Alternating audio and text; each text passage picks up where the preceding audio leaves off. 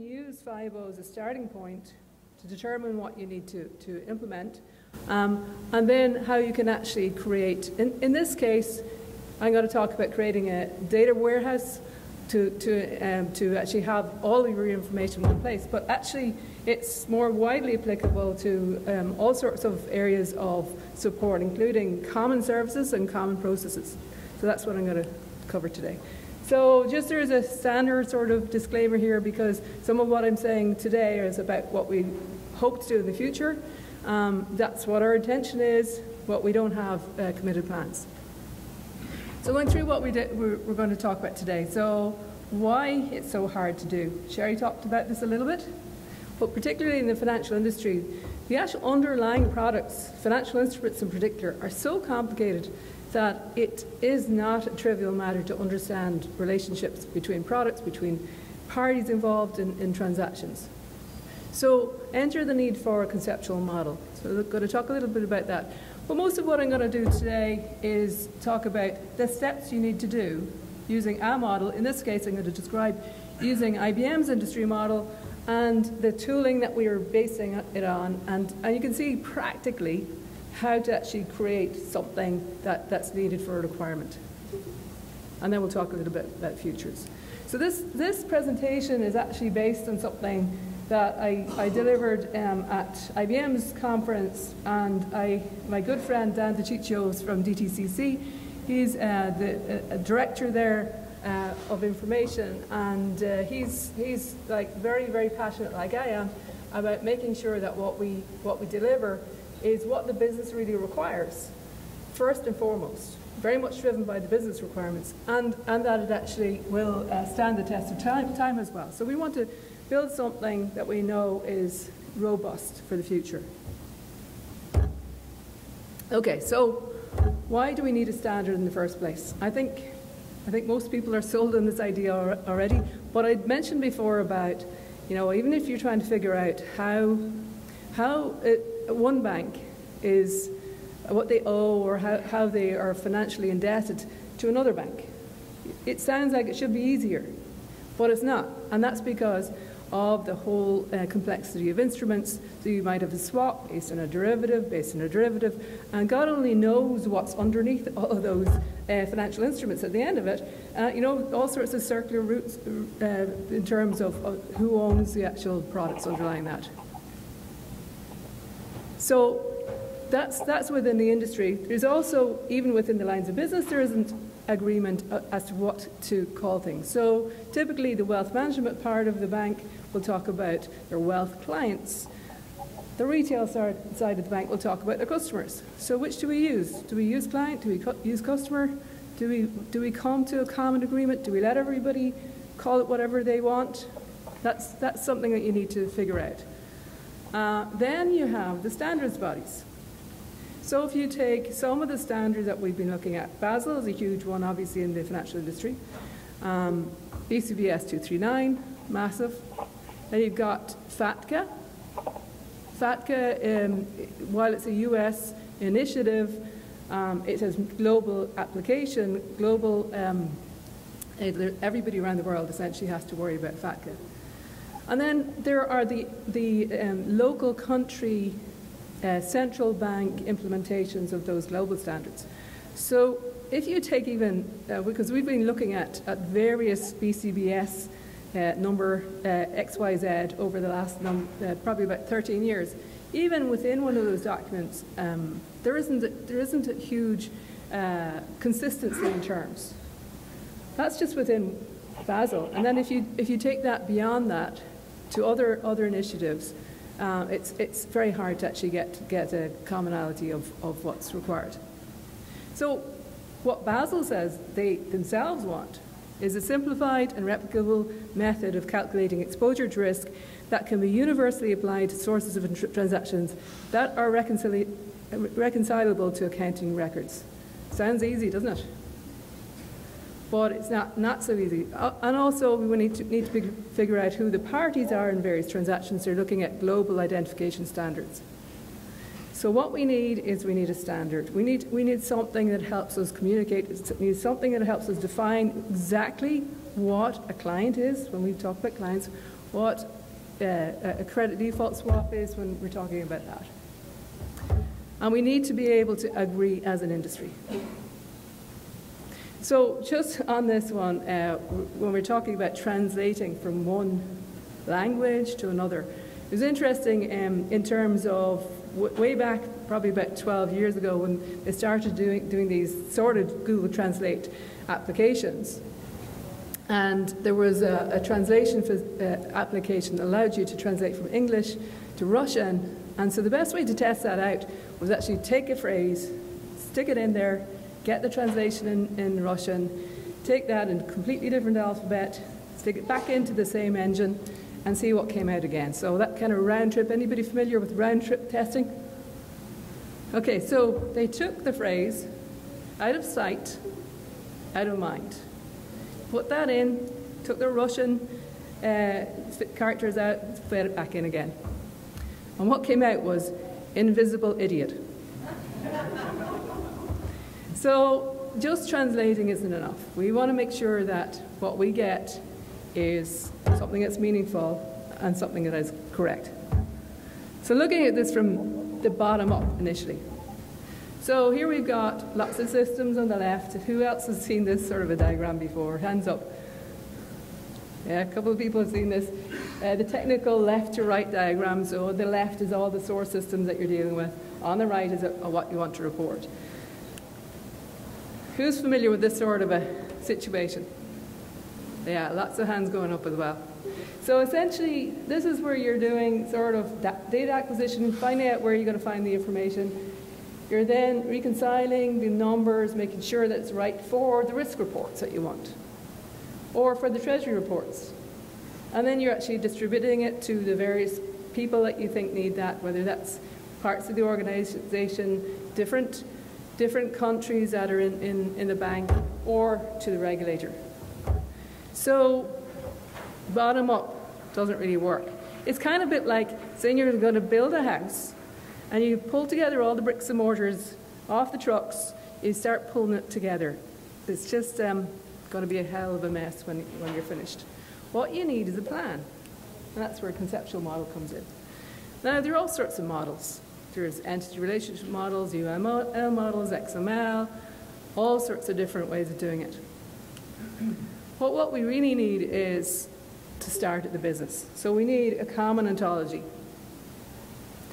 So what's the benefit of that? First of all, the business are the key drivers here. The business get to say what they want you to build. And we can't forget about that.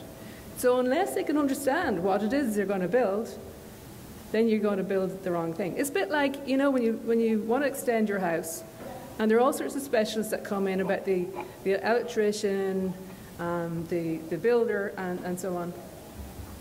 Okay, all the people that you need to get together to build that house, you need to make sure that somebody is overseeing that, and that's the architect. And the architect can actually tell you exactly how it's going to work. So as the person that's going to be paying the bills, you need to understand the plan, you need to understand the concepts. You don't need to know all of the specifics about how the electricity works. And we want to express that logically as some sort of a model. Okay, does anybody here not know what FIBO is? Okay, so FIBO, as we all know, is a collaborative effort. It's an industry standard. And we're trying to standard the language on financial instruments and other parts of the financial business. It's also being ratified by the OMG, and it helps us to come up a level, essentially, from all the technicalities. So let me talk a little bit now about the IBM industry models. So there's a number of different models, and this is how we helped you to get from conceptual model all the way to implementation. So the first thing is a FSDM, which is Financial Services Data Model, which is actually a conceptual model, even though it's called a data model. That's for historic reasons. And it basically allows you to understand the whole business, not just for regulatory reporting, but for all aspects of the business, to provide an information architecture for the business. It's there really to be your friend in terms of you want to build something out, well, here's some suggested things that you should think about and here's how you can implement those. So it's a jump start or an accelerator driven from business requirements into implementation. That FSDM is a common conceptual model that's used for both data warehousing models, operational models, service models, process models. The data is, there's a commonality in the data that we need to capture, and that's the conceptual model. Very similar to FIBO. But let's walk through an example. So you've got involved party here is anybody that you care about that you want to operate with in the bank, in the business. We've got, within that, we've got organizations and individuals. And within, I just think this, I can point at this? Yes, okay. And you can specify for an organization what, let's take this out, sorry, what the organization type is, so partnership, corporation, and so on. And there are different things that you can say about the individual. So there's some things that apply to individuals that don't apply to organizations and so on. Ultimately, the whole model is broken into 9 data concepts. So everything in the model is in one of these things. There's involved parties, there's categories, which are called classifications, there are arrangements, which are basically contracts or agreements, they're the products of the bank, locations, whether they're physical locations or whether they're electronic locations, conditions, which say what are the rules, events, which are anything that happens, resource item, which is anything of value, and business direction item, which is essentially any of the aims of the organization. And you can figure out, you can apply all information. It's a bit like a coin sorter. You can take all the information and you can divide that into these different concepts. So, for example, individual is an involved party who's belonging to segment of professional married individual, which is a classification or a segment. And they open a mortgage loan, which is an arrangement based on the underlying mortgage product, in a branch in Dublin, which is location, with a variable interest rate, which is one of the conditions, and a fixed monthly repayment, which is a repayment itself is the event that happens every month, and the collateral is based on the house, which is something of value, a resource item, and the product is based on a particular business strategy. So you can very quickly figure out how information is organized and what information is relevant for particular areas. Just to give you a quick overview of how that relates to the other parts of the suite, if you like. So the business vocabulary, requirements, capabilities, that's where the FSDM fits. If you see at the bottom here, you can see all the different uses for those models. And basically, they all plug in together. Essentially, you can map from one to the other. Very quickly, we'll talk about some of the customers who are using that. Essentially, they're using that so that they can be business focused. They're using that so that they can capture the requirements in a number of different ways, but specifically from the conceptual, and they can build that, roll it out.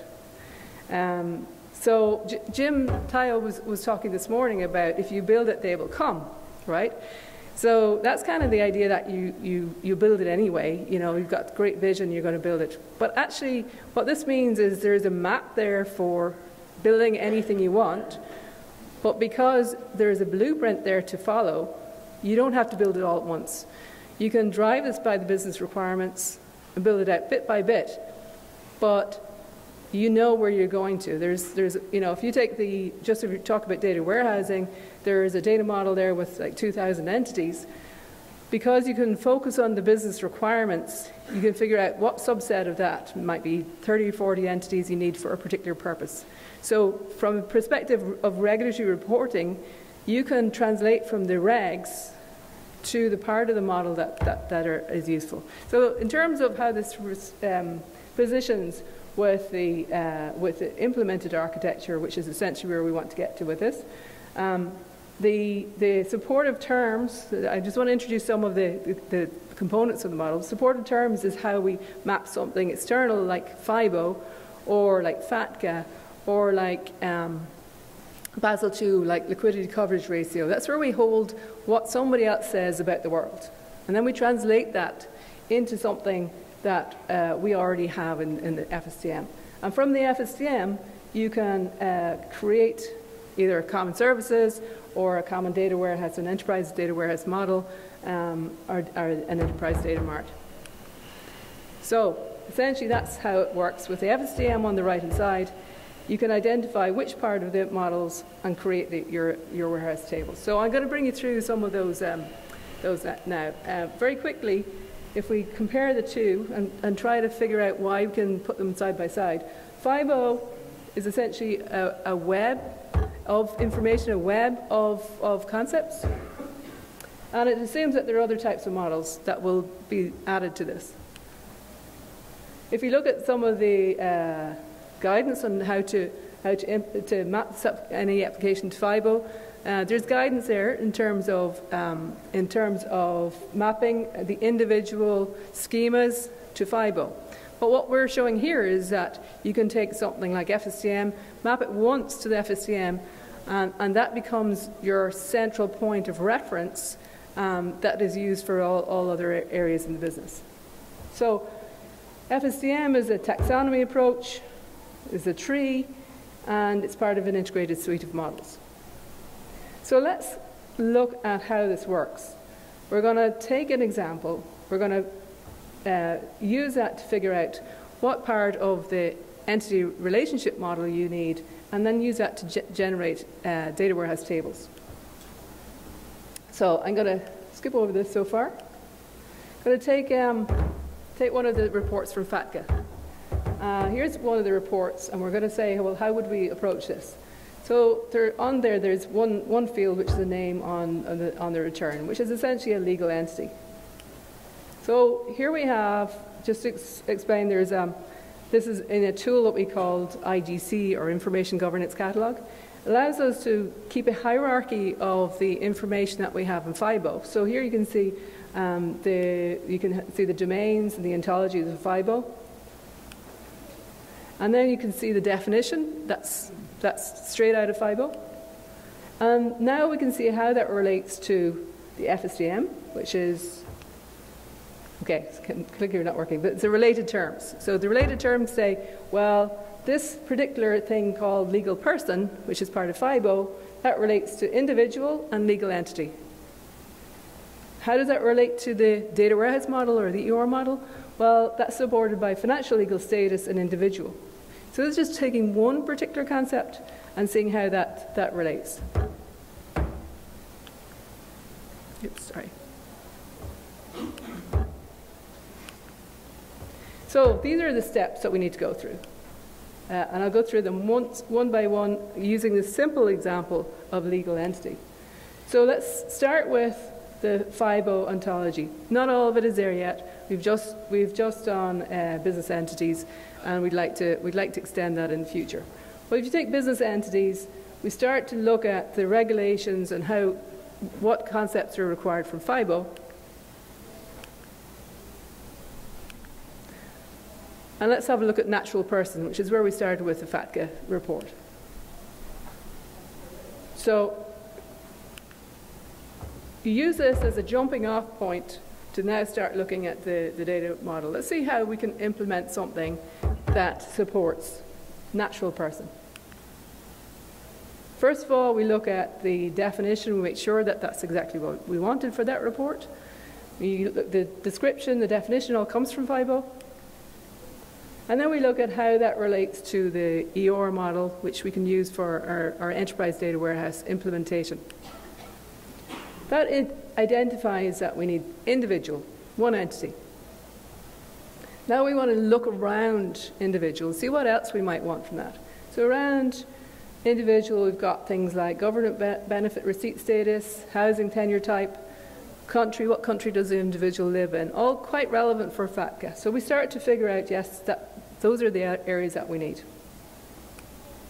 And then we refine that scope. So we look at the entity. We do this for all those related entities. And we say, well, yes, we want birth date, we want death date, we want the death notification date, and so on. There are a number of different elements there that we can use. Again, this is where we're using we have the information that we could possibly use in that 2000 or thereabouts entity model, but we're using our business driver to make sure we don't take in too much information, because everything that we put in scope here, we're going to actually have to find source data for that. We try to keep very much focused on why do we need this. Yes, it would be nice to implement everything because, you know, it's like a child in a sweet shop. You want to take everything in. But we want to stay very focused on making sure we deliver on business value. So we spend a bit of time refining the scope.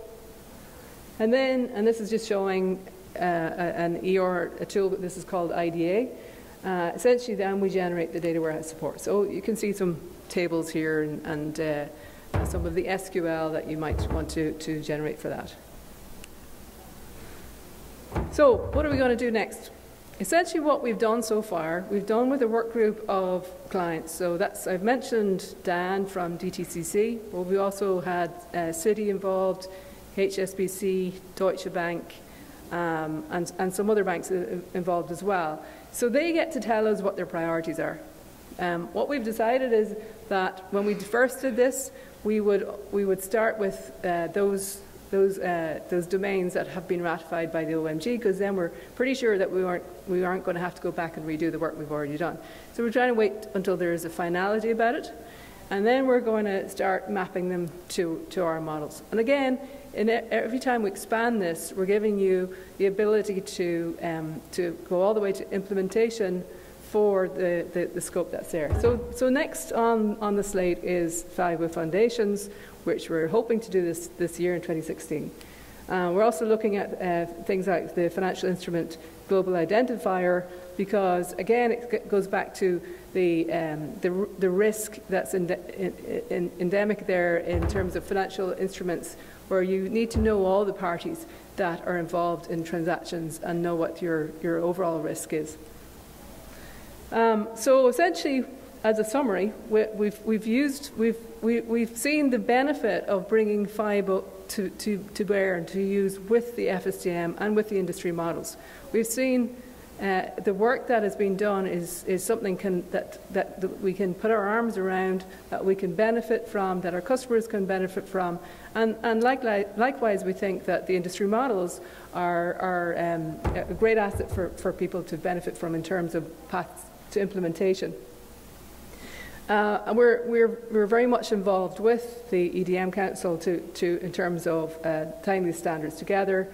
Mike was working with us on this as well, and we want to be able to make sure as we go forward, we make this relevant for the financial industry and keep everything up to date and moving as the standard evolves. Been involved with your models for many, many years. There was the financial, the banking one, yep. The securities one. You didn't mention the insurance one, right? IAA, Insurance Application Architecture. Is this all rolled now into a single one for the industry, or is that one? There are actually 5 different industry models, right? You mentioned the banking and financial markets one. They're combined. Right. There's a separate one for insurance. Right. So they're still separate offerings, and we haven't brought FIBO into the insurance one yet because we felt this was the most relevant industry. But if you think that there's a requirement there, then I'm happy to talk to you about it. Well, I think there's some reason. We'll talk about it in a second. Okay. There's some technical reasons from an IBM standpoint why it's not in there already, and the underlying meta models and the meta models. Mm-hmm. So, yeah, well, at least, so I'm offering manager for both the banking and the insurance. So, and they're both developed out of Dublin by the same team. So you know, we're well, you know, although there are differences in the models themselves, we're well set up to bring them together if we think it's a good idea. Okay. I'd like to ask you about your experience with the need of extending FIBO horizontally and vertically, and what are the changes you face? Okay, so we started with FIBO as it is. We've seen that it has grown. So initially, and I'm probably not the best expert to talk about this, but initially it was very much financial instrument based. We've seen that cover a number of different areas.